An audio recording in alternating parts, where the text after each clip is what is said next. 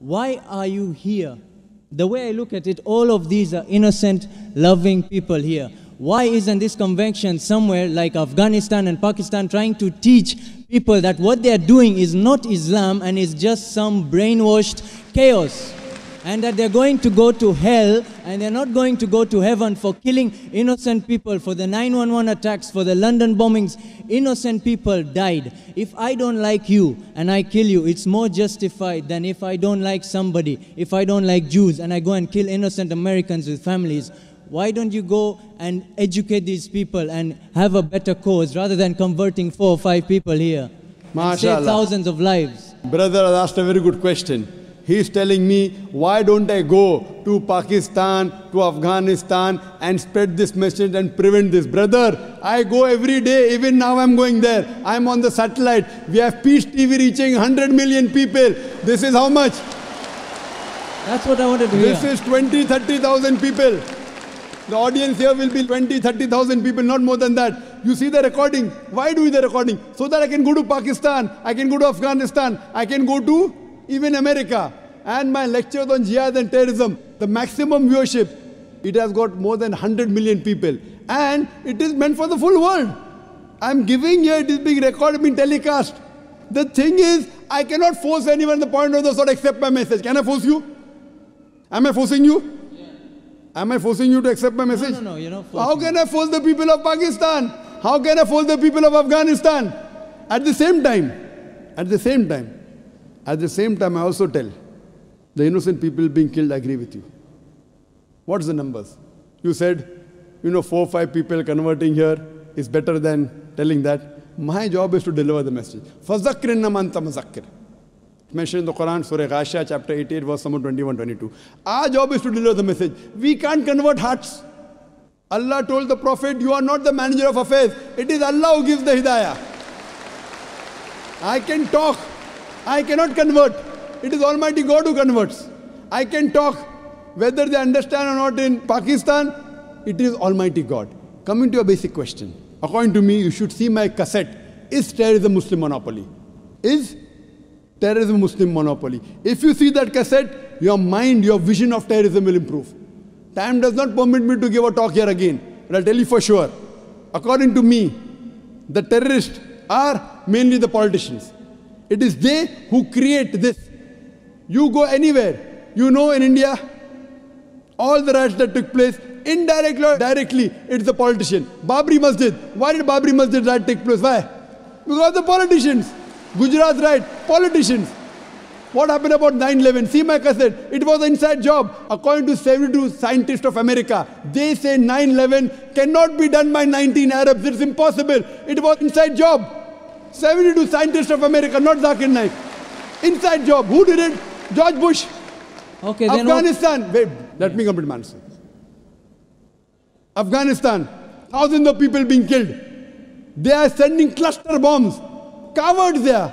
Thousands of people. You are talking about suicide bomb? That is haram. I'm not condoning it, I'm condemning it. But the bigger thing to be condemned is the Americans sending their fighters in Afghanistan, killing thousands of people. In Iraq, killing thousands of people. Saddam Hussein. I'm not a fan of Saddam Hussein. He has done mistakes. The people of Iraq, they were fed up of Saddam Hussein. But after America came there, they are more fed up of the American than Saddam Hussein. That does not justify, just because Saddam Hussein was bad, that does not justify America to come and take over Iraq. Why are they doing it? For the money, for the oil. What is the main interest? Is the oil. Who created Taliban? When Russia came, the Americans supported the Afghans, created Taliban. Now they want to take over, they're fighting back. Who is the creation? Americans. The biggest terrorist, according to me, in this history, George Bush. Now he's no longer there. George Bush, number 1. I'm with you on that. Sorry? I'm with you on that. You're with me on that. So I'm also going to America. I'm even going to America live and on satellite, giving the message to Americans. I was the first person that I know of in the public after 9/11. In Australia, I said, I'm a fundamentalist and I consider George Bush to be the biggest terrorist. It came at headlines. In December, In December 2001, when I gave a talk in Australia, when the Consul General asked me that what do you consider, who's a terrorist? I said George Bush #1. It came as headline, Dr. Zakir Naik calls themselves a fundamentalist and considers George Bush to be terrorist #1. Now, every Tom, Dick and Harry is calling him a terrorist. At that time, no one had the guts. What we realized, we are speaking the truth.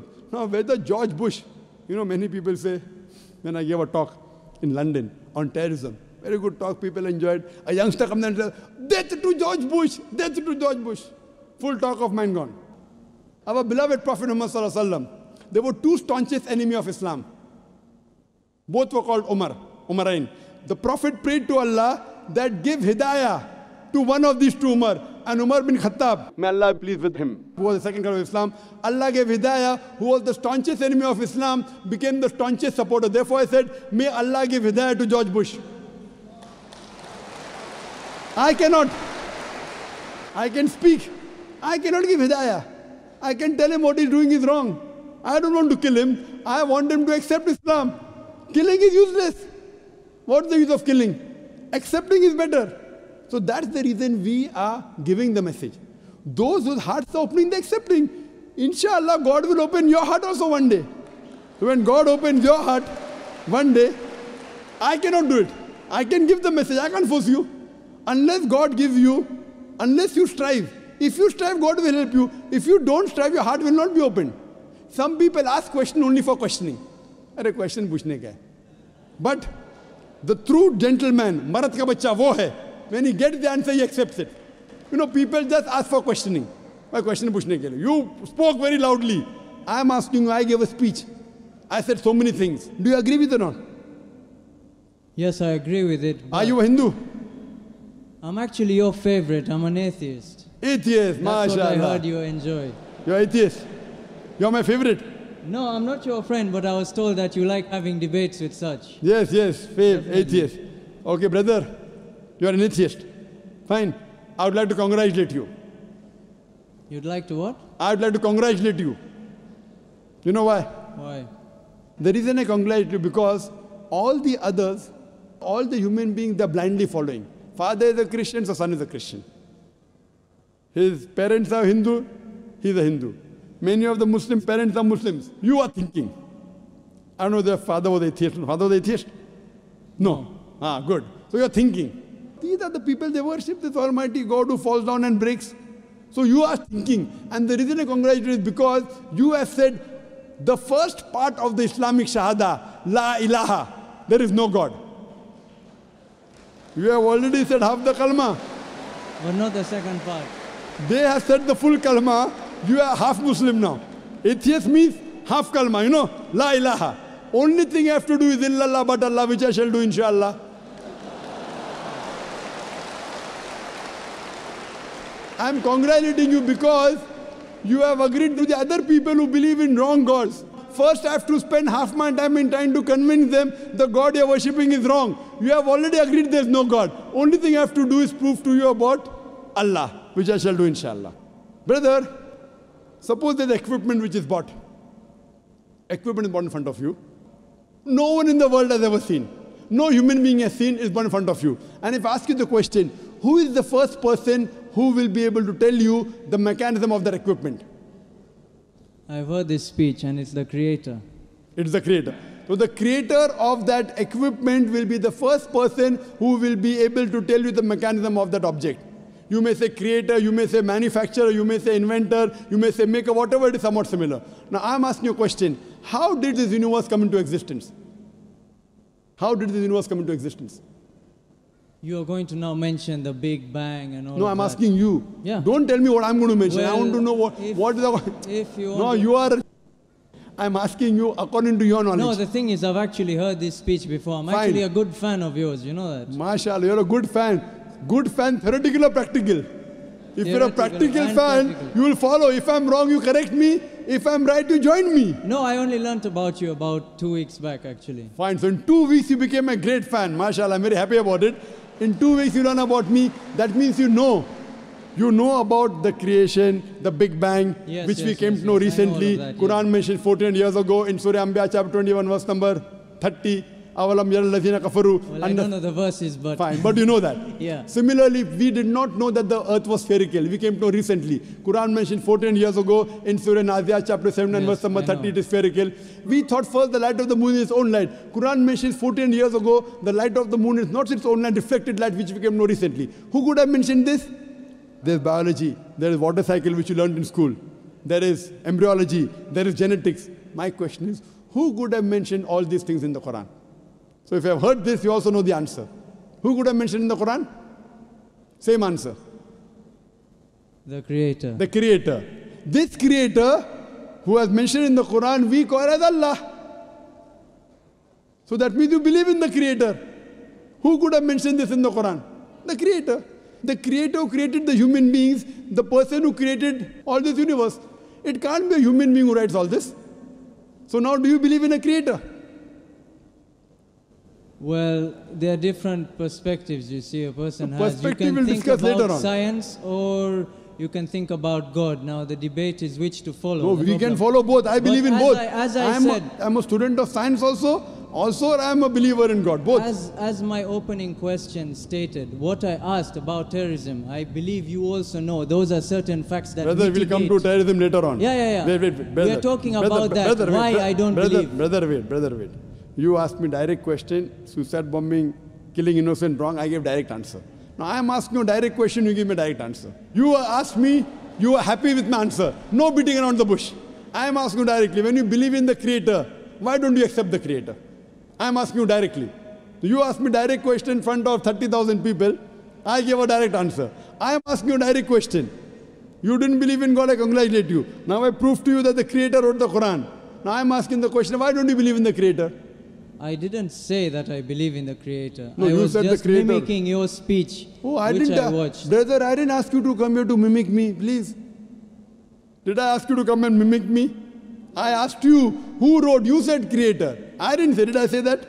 No, but that's Even in my speech, I don't say. That's what you said. Even I didn't say. Speech. The questioner said. That means you haven't seen my speech correctly. Like how you are telling, when I ask an atheist, he gives the reply, Creator, not I. Not I. That means I haven't seen my speech correctly. It is a person like you, who I might have asked the question to, he gave the reply. Like how you gave the reply now. Did I ask you to mimic or did I ask you to give answer from your heart? So that means you are not a very truthful person. Huh? You asked me a question, brother. I gave answer directly. From my heart. Correct? Yeah. I am asking a question, you gave the answer, now you are saying that I am mimicking. Okay, if I say the Creator is what you want to hear, now... Not what I want to hear. No. Listen, hypothetically here. Not hypothetically. If we say that I agree to the Creator, now what if I say that I agree to the Creator of what was written, but I don't believe what was written justifies everything? You're giving me 6 facts. Correct. Very good. You're telling me 6 things, but there's a lot in life that's not written there. Fine. There's Come, nothing about wait. gravity or... You're just telling me about light on the moon. Correct. Very good. The brother says he believes in the Creator, but everything is not there. Brother, this book, the Quran, is not a book of science. S-C-I-E-N-C-E. It's a book of signs. S-I-G-N-S. It's a book of ayats. There are more than 6,000 signs, 6,000 ayats in the Quran, out of which more than 1,000 speak about science. It's not a book of science. 2 plus 2 is equal to 4, that's not written there.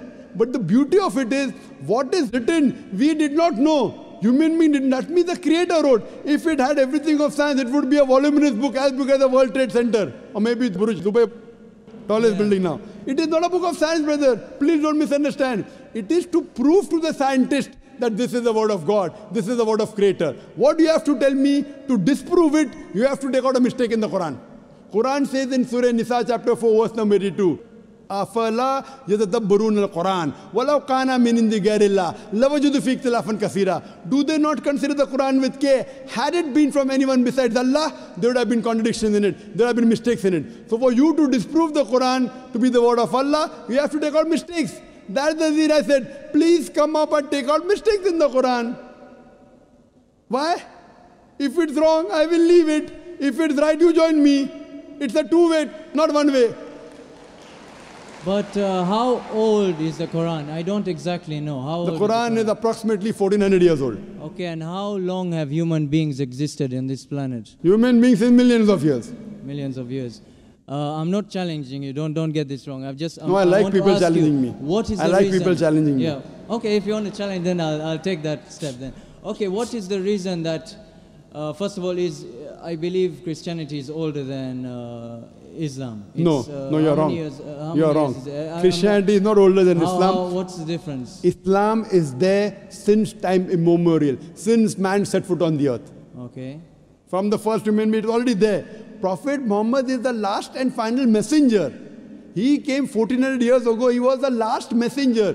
Quran is the last revelation, not the first revelation. This is the last testament. Otherwise, Islam is there since time immemorial. Isa alayhi salam, Jesus Christ, was a Muslim according to the Quran. Abraham was a Muslim according to the Quran. Peace be upon them all. So Islam means peace acquired by submitting our will to Almighty God. It is there since time immemorial. Okay, so getting to the point, I asked you the time scale that the Quran has existed and the time scale of human beings. After you not time scale of Quran. Islam is there since time immemorial. Yeah, no, of the Quran, the book, Quran. No, the holy book. Not Islam. We can say Islam existed forever. But why was the Quran placed on earth afterwards? Very good question. And I also wanted to ask you something I always wanted to know about. That is the Darwin's theory of evolution.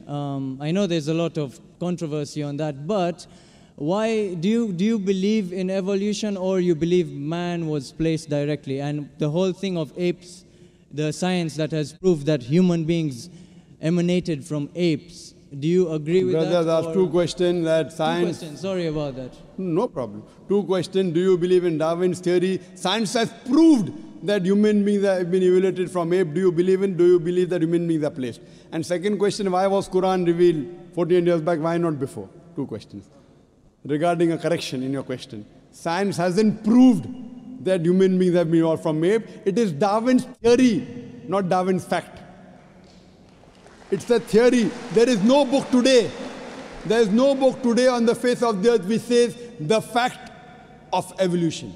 It's theory. The fact of the origin of human beings. No, it's theory. And for your information, Darwin himself said that there were missing links in his theory. If you read his book on the origin of species, he writes in this on a ship by the name of HMS Beagle. He goes to an island by the name of Calotropis, and there he sees birds were pecking in niches, in holes. Based on the holes they pecked, the beak of the birds became short and long. Based on that observation, he propounded the theory of natural selection. He wrote a letter to his friend Thomas Thompson in 1861 that I have no proof for my theory of evolution, but because it helps me in giving replies to embryology, to genetics, that's the reason I'm propounding. He had no proof on it. That's the reason in our school, to joke around, we used to say, if you were present at Darwin's time, Darwin would have been proved right. Trying to insinuate, I'm telling my colleague, he's an ape, he's a monkey. There were missing links. Furthermore, all the 3 stages today, science and advance, we have come to know that the first stage, the Australopithecus and the Iceman. The next stage that we have, Neanderthal man, Cro-Magnon. All these stages that we have today of the human being that we found, there's no link between them. Certain things what Darwin said, that life is evolved from water, I agree with it. Quran says that, Surah Anbiya chapter 21 verse number 30, وَجَعَلْنَا مِنَ الْمَاءِ كُلَّ شَيْءٍ hai. We have created every living thing from water, I believe in that. But saying that we have evolved from one species to the other is a hypothesis. According to molecular biologist Francis Crick, he said it is letting your imagination run too wild to say that we have been evolved from apes. If that was true, today we'll find someone in between man and human being. You only find in mythology. You don't find anywhere in the world a monkey man. Do you find? So what? Do you think evolution has stopped now?